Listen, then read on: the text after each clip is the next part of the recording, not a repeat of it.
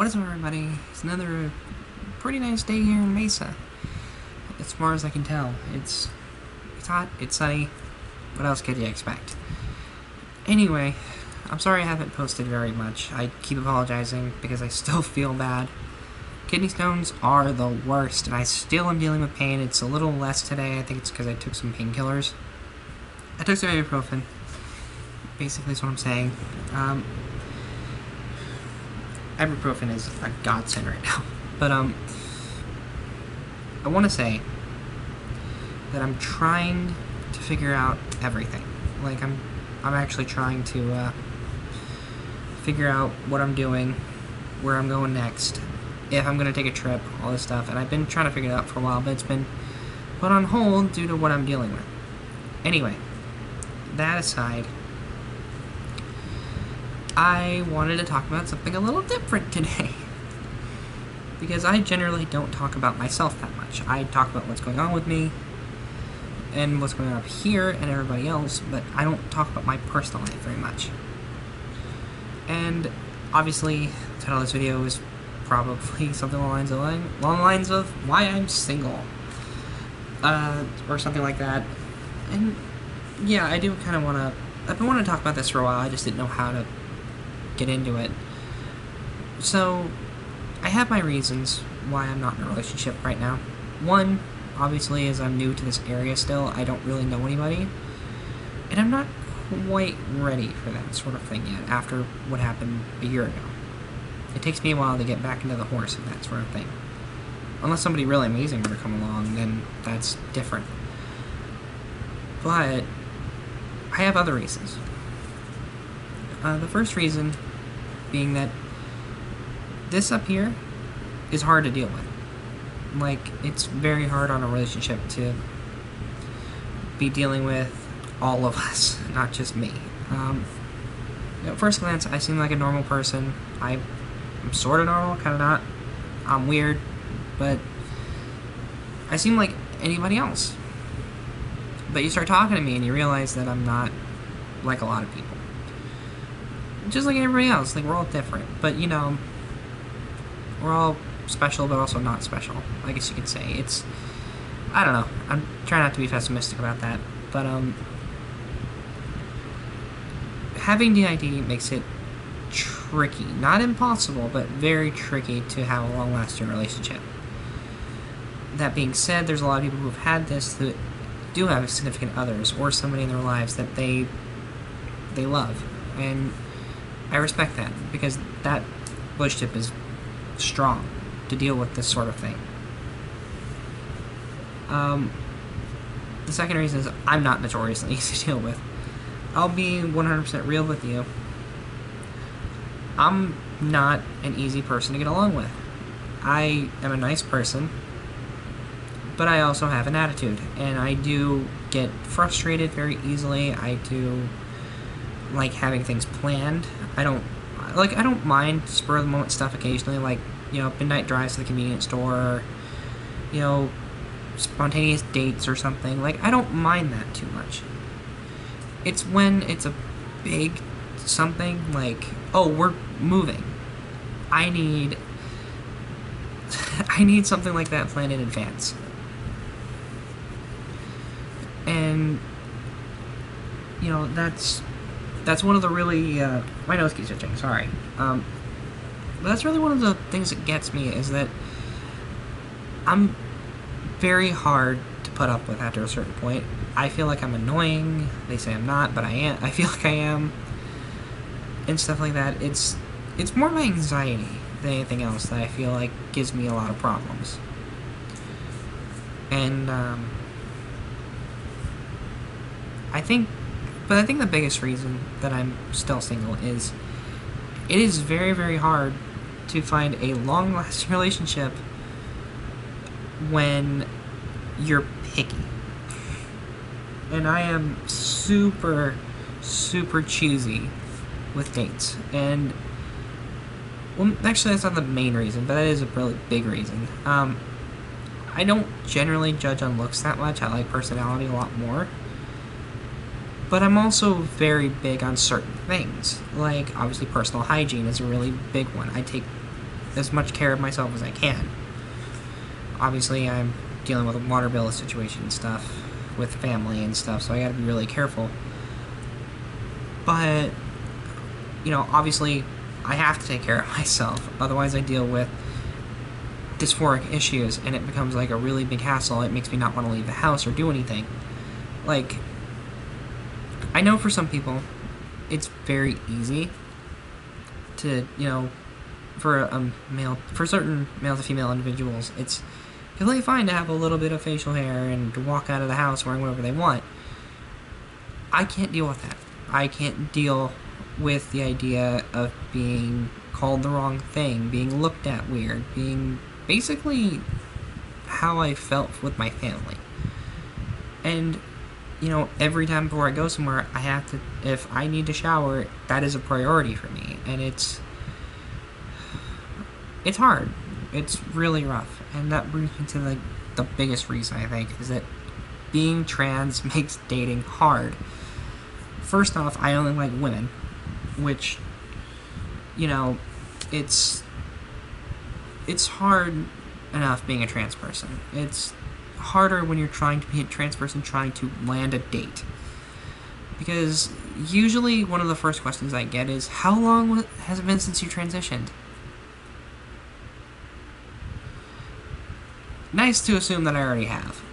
But, like, I appreciate it, but still haven't done that yet. And I'm working on it. I actually have been working on that when I've been feeling okay enough. I'm trying to find options. So that's a thing I'm going to be doing soon. Ooh, I'm nervous. But, then it's usually like, oh, well, it's just all these random questions that people want to know, like, how long have you been out for? Does your family approve? Do they know? Do you feel comfortable wearing this kind of thing for me? You know, and this is something I want to point out, is that trans people are not dolls for you. I've been saying this before, and it's one of the reasons I have distanced myself from hookup culture, because I did used to be a part of that, and that's another video I'm going to make. But I've gotten this question a lot of, do you dress up?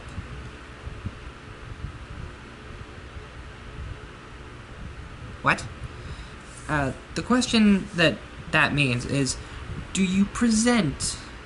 Do you wear certain underwear? Do you dress in beautiful, like, dresses? Do you wear makeup all the time? You know, it's very vanity based, and don't even get me started on the other stuff I get asked, because that is a very inappropriate topic to get into now. But the questions I get asked a lot make dating hard, because there's a lot of people who see certain types of videos online and immediately assume that's exactly how we all are, and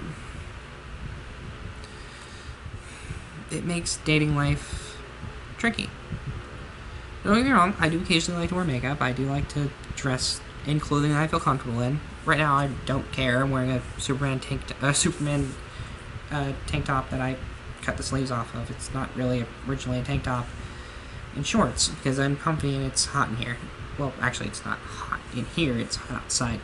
Regardless, I have a hard time finding people, not who I relate to, people I feel like I want to grow with, people I want to stick with, because that's what I look for in a relationship, somebody that I want to be with long term. I don't want something that's, you know, just a week and then they're like, oh, I'm tired of you.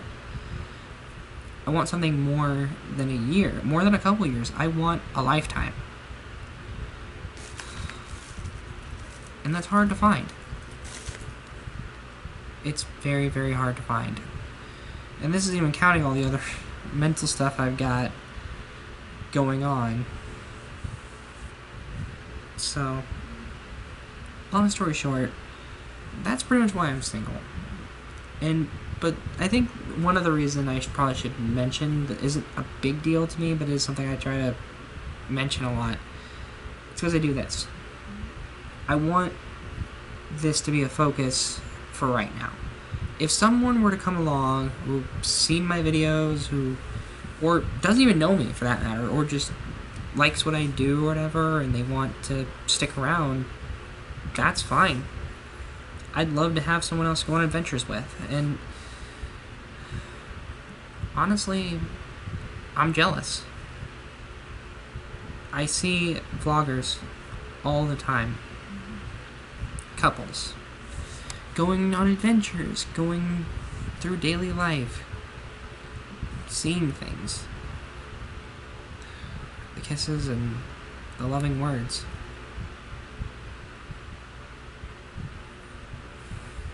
It makes me wish that I had that, so I could feel like everybody else for a little bit, but it's just me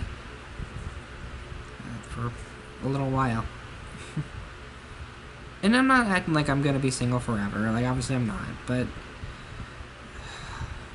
right now this is a very lonely sort of thing. It's lonely being where I am, because I don't know anyone. I've never been through Arizona. I've been doing this channel stuff by myself, just getting by and enjoying every second of it. But it is lonely.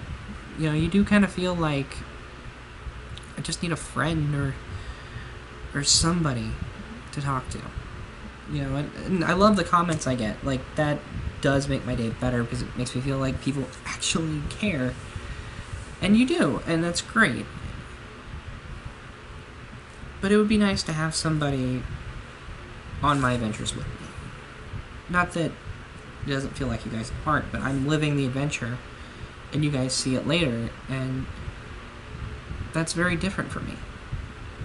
Like, I don't know how to explain this, because I'm bad at explaining, but it's basically, it'd be nice to sit passenger side, vlogging while somebody is talking to me, and we're just going down the road, or sitting somewhere and talking for a little bit, or we're going to see a site, or something like that, where it's just fun, you know?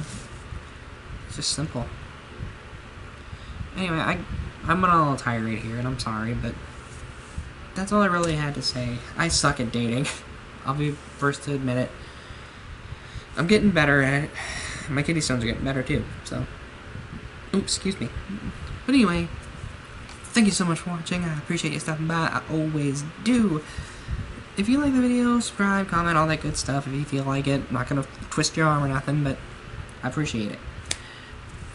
And remember, you're beautiful, you're valid, and you're important. Don't you ever, ever, ever forget that, because it's very, very, very important to all of us here and up here. And I will see you guys in the next video I make. So until then, goodbye. I'm strange, not like it. That's just the way I am. I can't change, I can't hide it. That's just the way I am. Might as well get over it, but don't try to understand.